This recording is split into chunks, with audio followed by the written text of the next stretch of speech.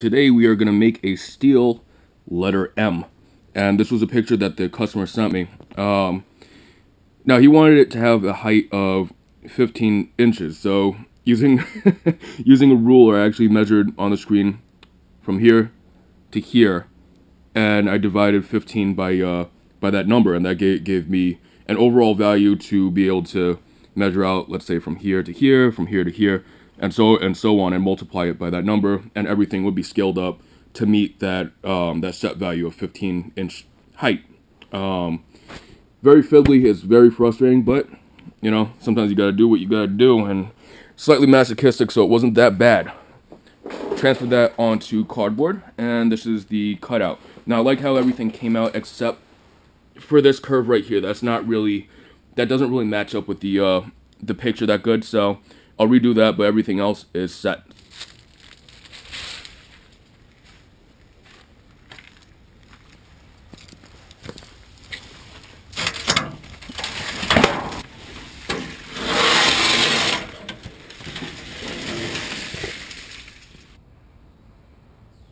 So here's the cardboard template on the piece of 1/8-inch sheet that I got, and this was scrap metal I just picked up from a friend's house. I believe it was like part of a workbench or something.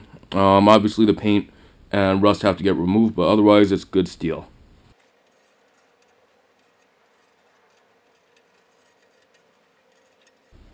So there's the radius that I freehanded, and the soapstone kind of started acting a little weird towards that end, but I think that's a little bit closer to what we were going for.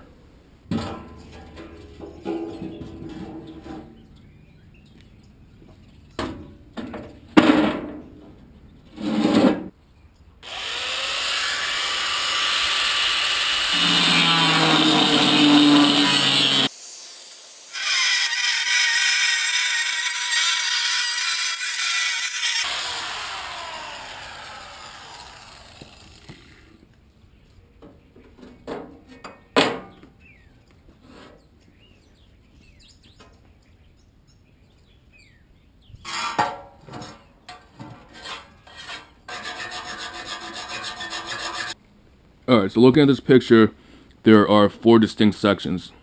1, 2, 3, 4. So the way I'm going to emulate that is I'm going to make overlay pieces. I'm going to cut them out, and it's going to get welded onto that, which is kind of like a base structure. And here I have it all marked out, ready to get cut out.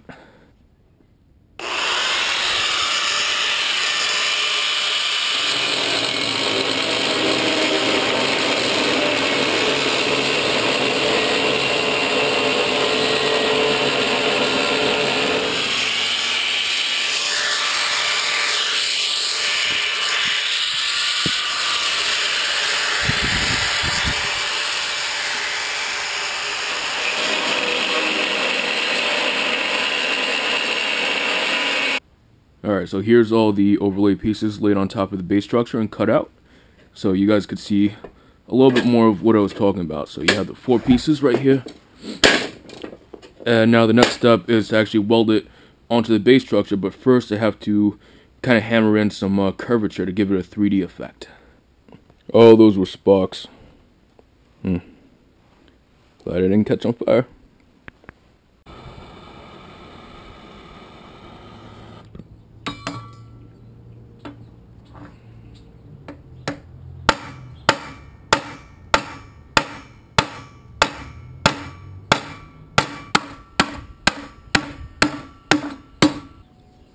So I'm not sure how well the camera picked it up, but you could kind of see the convexity there.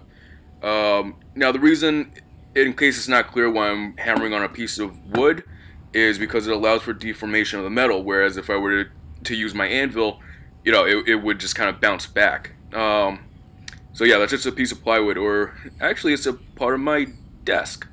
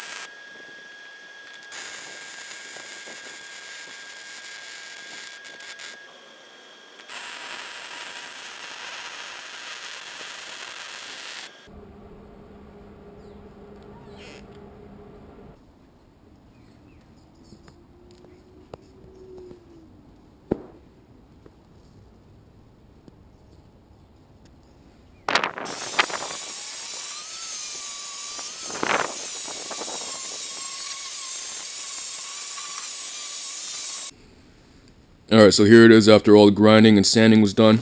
Now I want to add a border that goes all the way around the M. So I'm going to use a process called TIG brazing, which utilizes silicon bronze and actually brazes the material onto the metal. It should look pretty cool. Benefits of being an EMT, usually end up with a surplus of these guys. So, first things first, acetone white. Gotta get rid of all the crap and grease and shit.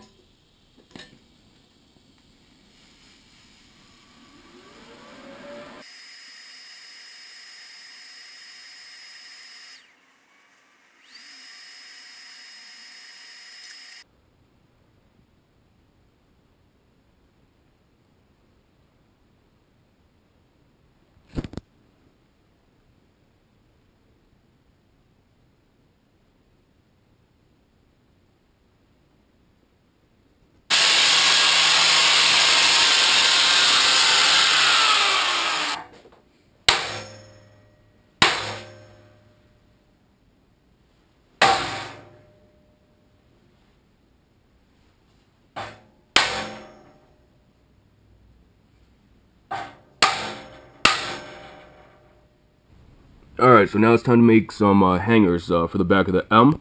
Now I'm going to use 2 hangers, and, while this thing isn't that heavy, I wanted to give the customer the option of actually directly attaching it to the studs in the wall. So I'm going to attach the 2 hangers at 16 inches apart, so he has that option. Alright, so I decided the hangers I'm going to make out of these grade 8 washers.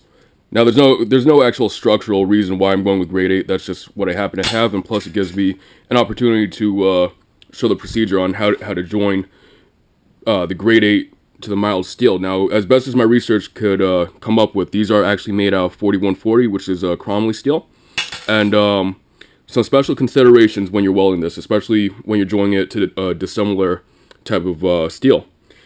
Now, I doubt the camera's going to be able to focus in on that, but that's 309 stainless filler rod that I'm going to be using with a TIG. It's crack resistant, whereas 4140 will want to crack. It's prone to cracking. So this rod will be a good option to join it to that. Also going to give it a little preheat. Probably not necessary with something this thin, but that's the process. Alright, so first we gotta grind off the cadmium coating, or zinc coating, wherever the fuck that is.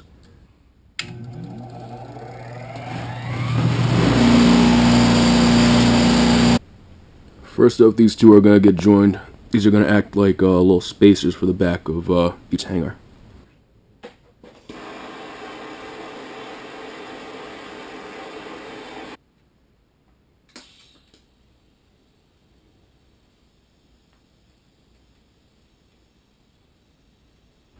Alright, now the two halves are joined together. I'm going to cut it in half.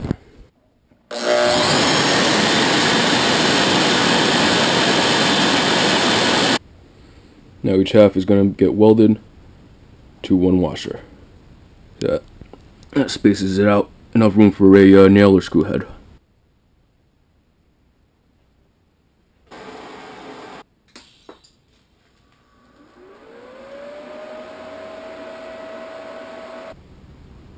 Alright, now to weld the hangers to the M.